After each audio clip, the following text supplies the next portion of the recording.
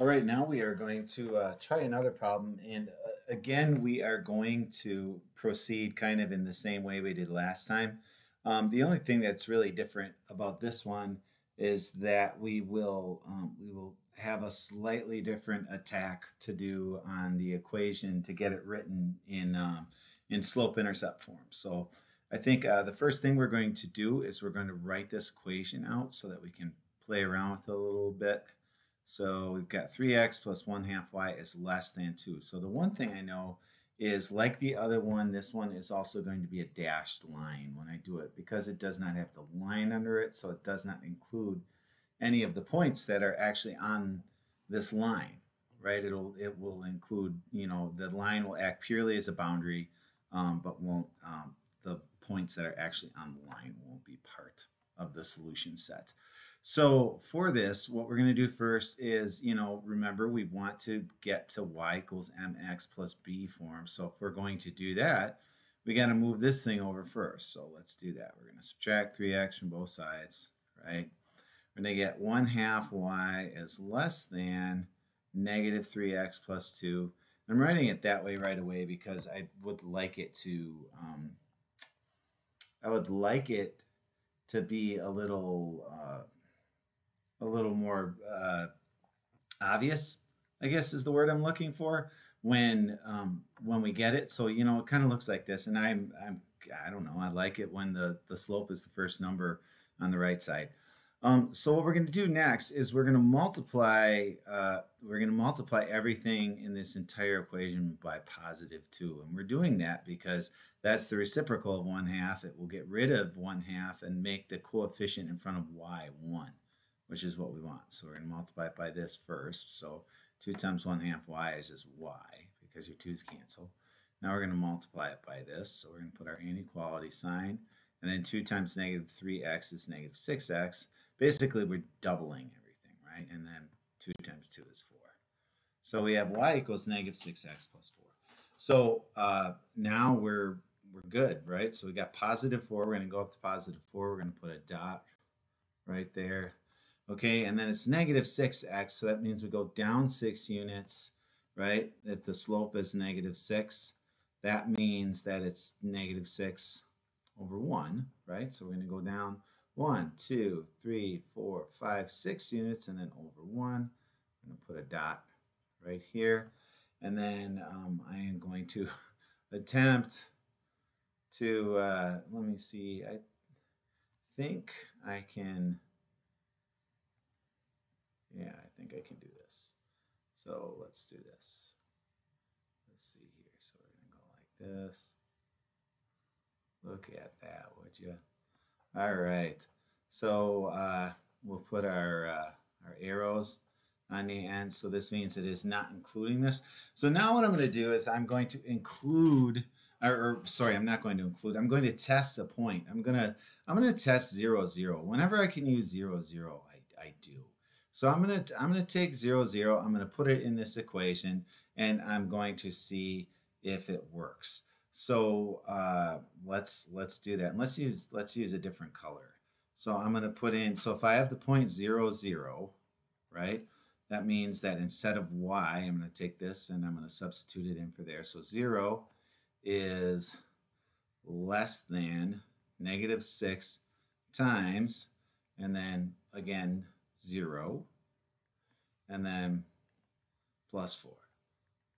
All right. Well, the reason I love using the origin is because, 0 is the magic eraser, right? So it gets rid of this. And you get 0 is less than or equal to 4, which is a true statement. So what that means is that the side that included the point is true, so it gets shaded. So we're going to shade this side that includes the point, right? Doesn't matter how you shade it, whatever, just so you know it's shaded. Some people go all crazy on it and everything. So that's just kind of the way this is going to look. Remember, when you're doing this, if it does include the line, in other words, if there were to be a line under it like that, then it would be a full solid line. It does not, but if it did, that would be the case. All right, so now let's look at our last example. So the last example is an application problem. All right, it says a recreation center offers various 30-minute and 60-minute art classes. The recreation director has allotted up to 20 hours per week for art classes. Write an inequality to represent the number of classes that can be offered per week, and then graph the inequality. All right, so what we're going to do is we're going to assign some variables and write this thing. So let's make x equal to the 30-minute classes, right? We'll say that's our 30-minute class, right? And then let's make y a 60-minute class. All right? And so what this is saying, right, is if we add these up, we have a number, then it should get up to 20 hours per week. So it can be 20 hours per week, but it can't be more. So that's going to be less than or equal to. So up to would be less than or equal to 20, right? That's the classes, right? So when we write this, we have to be careful because they want this in hours, and then they're giving us this in minutes. So if we talk about 30 minutes, right, that means that's a half an hour, and then 60 minutes is 1 hour. All right. So when we write this now, we're going to say, well, I know the number of classes that are half hour long, which is x. So x is going to be, the number of classes, right? Number of classes. And y is going to be the number of classes, right? So I know that the number of classes times the time for each, which is 1/2, added to the number of 1 hour long classes times the time for each, which is just 1, should be less than or equal to 20. So let's rewrite this like rational people, right? So we have 1/2 x plus y is less than or equal to 20. This one's pretty straightforward. If we want to get y by itself, let's just move this thing over, right, like this. And so you get y is less than or equal to -1/2 x plus 20. All right. So what we're going to do is let's go up by 2's on this graph. All right. And so let's say let's call this y. Right, we'll call this y. So this would be number of 60-minute classes over here. And this would be the number of 30-minute classes, right? So we're going to go, this goes up by 2. So I got 2, 4. I'm not going to keep numbering it. 6, 8. We'll go 10. We'll go 12, 14, 16, 18. We'll go 20. It's right here. So my y-intercept is 20. So I know I'm going to have a point right here on 20. And then to figure out what's going on, it's -1/2, right? So it's down 1 and over 2. Now the thing is, if you're going in increments of 2, you have to be careful of that, right? And we have to also figure out how we're graphing this. So we'll say the number of 30-minute classes, right? Well, we can go by 2's again. Right? Or actually, I don't think we'd have to be able to go by 2's. I think we'd have to do more. And the reason is, think about how many half-hour classes can you get in 1 week if you just do half-hour classes? Well, you could get 40, right? So we're going to have to, if we do 2, 4, 6, 8, 10, 12, 14, 16, 18, 20, 22, 20, actually it might fit. So if we go 2, 4, 6, 8, 10, let's put 10 right here. So that's 10. 12, 14, 16, 18. This would be 20 right here.